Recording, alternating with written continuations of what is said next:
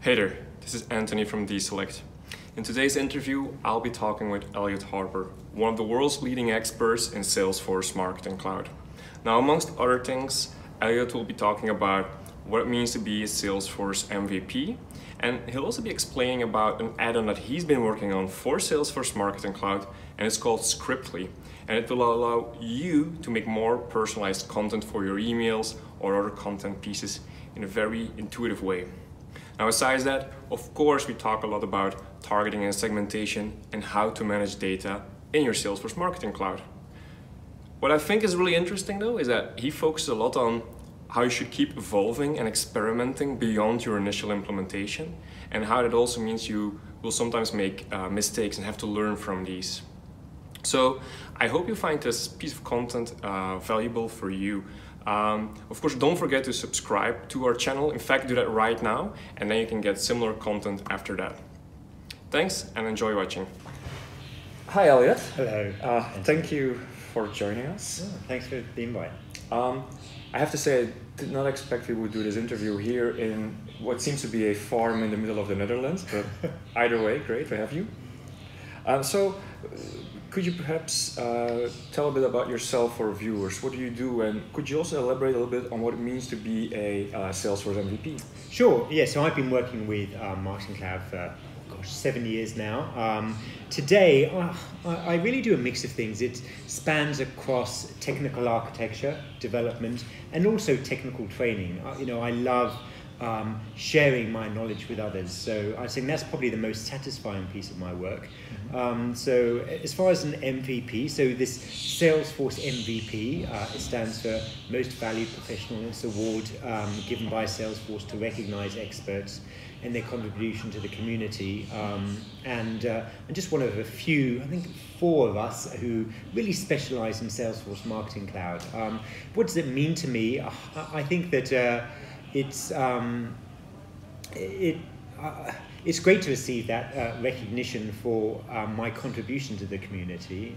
Sure. And yeah, you did say 4 MVPs. Is that in Australia where you're from? No, it's worldwide. Oh wow! So Yeah, that's quite a distinguishment. Quite a few. Okay. Just to say, not so many. Yeah. Excellent. So obviously you've done many Salesforce Marketing Cloud implementations, but there's many more upcoming. What is your general advice for people who've just began that journey?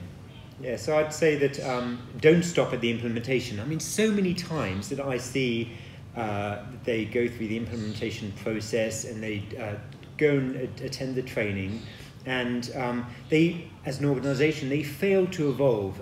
12 months later, they're still doing batch send emails or still have the same journeys that they started with. And Marketing Cloud is an enterprise level digital marketing platform. It's very powerful, but they just I perhaps just get in a comfort zone and fail to progress their knowledge and also how they're using the platform. Okay, actually I want to go a little bit deeper into that. One model that's often presented is like a maturity model, like your marketing organization has to evolve. Now, I guess 2 questions here is like, do you also use something like that mental model, and how can organizations better organize themselves and plan for that kind of stuff? Yes, I mean, that's my focus is in really optimization. So I do some implementation, but most of my time is working with existing customers, looking under the hood and seeing how they can really be using Marketing Cloud better. So does that, to answer your question, sorry, can you repeat the question again? Well, yeah, I think you're saying that, yeah, looking under the hood of Marketing Cloud to see what you can do with it is one way to make more use of Marketing Cloud in itself, and just experimenting with it, I guess, is what I would take away from that. But you're saying that don't stop at the implementation. Yeah. That's what you said, right? And you really need to immerse yourself in Marketing Cloud and be ready to kind of take not take risks, but put another way, a smooth sea never made a skilled sailor. it's going to be a bumpy ride, and you should have processes in place to ensure that emails aren't sent out to unintended audiences and have checks and balances in place. But I think that you need to encourage yourself to grow and be part of that journey. Okay. Just one more thing I want to add there. I like how you pointed out that this may be my interpretation, but you have to be a bit willing to fail or anticipate screw-ups. And I remember one story from someone at Salesforce Connections. These guys were actually customers, and they also said things like, you're gonna be having high bounce rates, you're gonna be emailing the wrong people initially, it's gonna happen. So it's better to be mentally prepared for that. Then just assume everything will go smooth, I guess. Yeah, and look, I mean, you learn Marketing Cloud by making mistakes, and the biggest mistakes you make, the more you learn. That's the truth. I've made many of those over the past years. As have I. But actually, one of the reasons you're here is not just the training. You're also promoting this great product that you've made, and like we at DESelect, we've come up with the add-on for data in Marketing Cloud, but you've actually done this for content. Can you tell more about that? That's right, yeah. So it's Scriptly, so it's a visual programming language that enables you to specify, programmable content graphically rather than textually. Using clicks, not code, in an intuitive interface that's similar to educational applications that are out there, such as Scratch. It's a problem that I've been trying to solve for several years now in how can we empower end users of Marketing Cloud, that is marketers, to actually create sophisticated content. And it doesn't matter what platform you're on. You have to go and write code. Emarsys is ESL, Responses is RPL. You've got Marketo as Velocity, Marketing Cloud as AmScript, and Adobe JavaScript. I mean, so that's there is no one's figured this out. Right. So that's the thing that I was keen to do. And so rather than doing it programmatically, which, I mean, that opens a lot of doors, but not everyone has access to those kind of resources. You've made it intuitive so the marketers can do it themselves, right? Yes, this idea, yeah.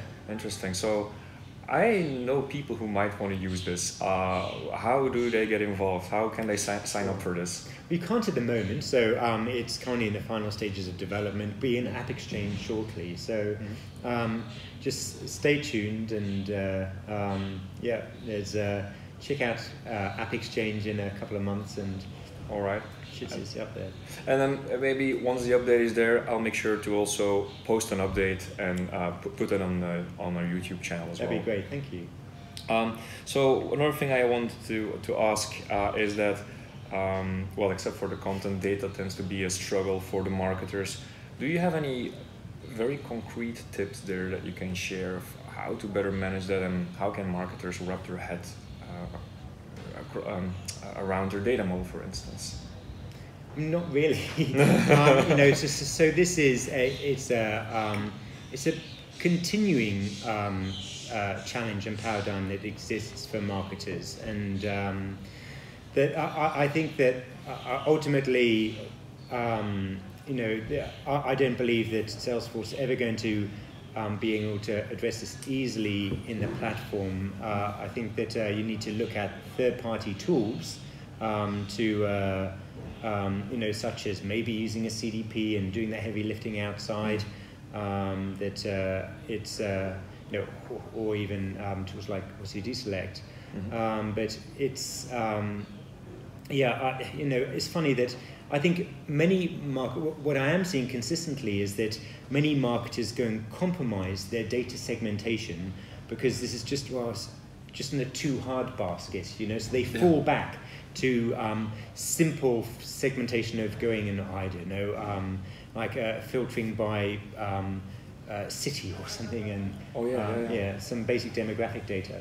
It sounds quite familiar. I've seen this before. That is this the scenario you're talking about? Like a marketing team, they come up with this idea for a campaign, and then they realize they have to write a query, and it's just too hard for them to write, and they just can't be bothered to do it, and then they fall back to just sending a blast email. That's right. Yeah, I mean there is an over-reliance on IT teams, and I'd say that's a shortcoming with platform today. Interesting. And you're referring to the CDP. Obviously, that's one of the new big announcements of Salesforce. Yes. What should we be looking forward to there? So, I mean, CDP has a promise to recognize this problem and specifically empower marketers with data. But think of it like it's a database platform for marketers, and that they can perform data integration, data orchestration, segmentation, and move towards a single customer view, and really also work with voluminous or big data, that's where you have a persistent view of all the transaction history. And this is something that Marketing Cloud, and in fact any marketing platform simply isn't optimized to do, built on a relational data model. So I think that this is finally an admittance that Marketing Cloud isn't a silver bullet and doesn't do everything out of the box that you may think it does. Yeah, and I think that's so true. And often there's an expectation that's being created that you get a product and it solves everything. And well, first of all, I don't think any product can do this. And even if you combine a lot, I think it's probably has to do a lot with how you organize yourself around that. But just then we've talked about data segmentation. Do you see targeting as a different subject, standalone? Because you didn't use the word so far. What are your thoughts on targeting? Yeah, I'd say they kind of go hand in hand. Yeah, I mean, the thing with targeting is being able to do so in a timely manner. So being able to go and segment is one thing, but it's you have to be able to do quickly, so without relying on an IT team to finish going and writing queries, and otherwise it result in lost opportunities. And I'd say that's the main thing is that again, this echoes what I was saying before, that the problem today is that this over-reliance on IT teams lacks agility. Yeah. And there's certainly a problem not only for segmentation but also targeting too, and actually actioning, I think, that segmentation. Right. Yeah. So I don't want to overindulge and use too much of your time. I do appreciate like getting your view on these things. So one thing I like to ask at the end of these videos is, do you have any question for me? I'd be just curious to see what are the challenges that you're seeing your customers face with Marketing Cloud on a regular basis. Oh, okay. I think the challenge. So I've not only done marketing automation in my career. I've done CRM, and I've done a few other systems that you might see in architecture, and it's a bit the same thing with marketing automation, but more, and that is getting organized. I think putting a good governance in place, that's really tricky. And actually it ties back to what you said earlier. You said it doesn't stop at the implementation, and I think that sometimes customers, they don't only think of the tool as a silver bullet, they might also think of a certain partner, an implementation partner, and that partner might be the best partner in the world, but at some point there needs to be a handover, there needs to be a certain buildup of knowledge, and putting proper governance in place with dedicated roles, I believe, is one of the ways to mitigate that risk. All right. Well, thank you so much. Thank you. And looking forward to what else you will share with us in the future. Okay, look forward to sharing too. Thanks, Anthony. Great. All right, thank you for watching. I hope you found this content very interesting and that it provided some added value for you. If it did, don't hesitate to give us a thumbs up, and of course, subscribe to our channel, because that way you can get similar interesting content later on. Also, feel free to post your questions here in the comments section. I will be happy to answer them. Other than that, have a great day. Bye.